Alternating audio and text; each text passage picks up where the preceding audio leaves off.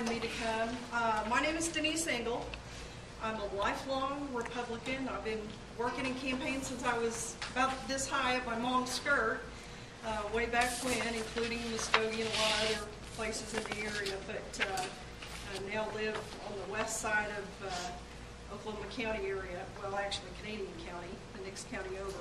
But I want to let you know a little bit about me so you'll understand why I'm here representing Mr. Doak. And I am a volunteer, purely a volunteer. I don't have access to everything he has. I don't know everything he knows, but I know the man. And I'm an insurance professional. I'm sorry, what? We shouldn't kill the messenger. Please don't kill the messenger. Well, first thing, he apologizes. He did have to be across the state, and it was a timing thing, and just couldn't make it back. But I appreciate you being very gracious to allow me to come. For a Tuesday night on a hot summer day, this is pretty good for Republicans. I understand they used to spray for y'all down here once upon a time. So y'all are brave folks, man. You're doing great. Well, just a little background on me. I've been in the insurance industry for 21 years. I was in commercial risk management, and I've got a whole bunch of letters behind my name, including charter property casualty underwriter and a bunch of other stuff. But I wanted to let you know something. John Doak is my pick for insurance commissioner, and there's a reason for it. He's a family man. He's a conservative, fiscal conservative. He's pro-life. He has a wonderful pro-life story about his father. If you go onto his website, votefordoak.com, you're going to find YouTubes, you're going to find information about his campaign, what he's been doing, information about him as a person, and he's got over 20 years experience. He worked for two large insurance brokerage houses, Aon and Marsh USA, on the commercial side. Most people are familiar with that.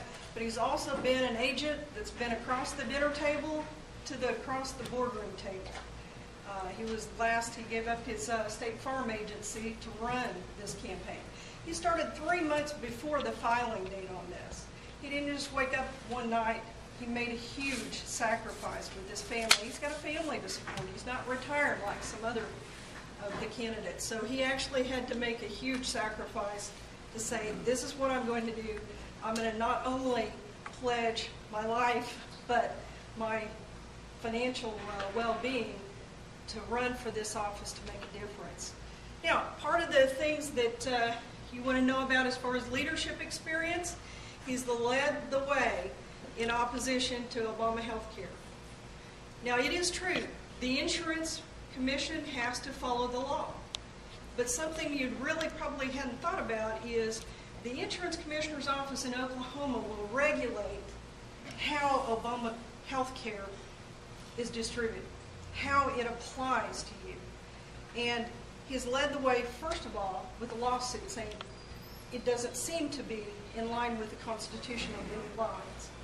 So that's the first thing, oppose it on that level. The second thing is, if it's enacted, then you have to follow the law. That's just basic stuff. When Time Magazine interviewed him, that's what he said. You got to follow the law. But there's always an opportunity, if you're in a position to administrate something, to look at it from the perspective of the Constitution versus the perspective of socialism and handouts. And our current commissioner is a Democrat who was appointed originally by Henry, and she is a handout Democrat. Give me more, give me more, give me more at our dime. And we have to take her out. Mr. Doak has the leadership to do that. He can take it all the way to November and win it. He's got the financial support. He's got endorsements. Senator Don Nichols has endorsed him. Dana Murphy has endorsed him.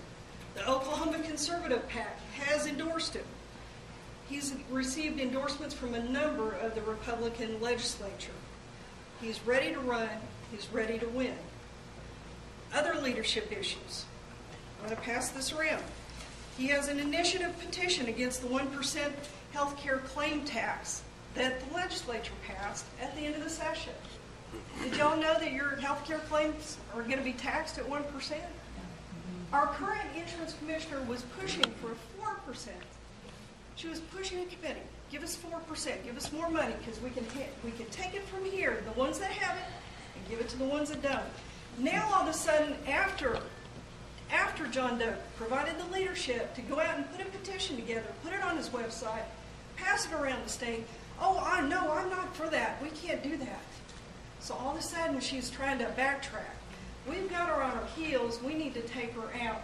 But we're going to need your vote August 24th on that. I'd appreciate it. We'll pass this around afterward. We appreciate you signing up on that. The other thing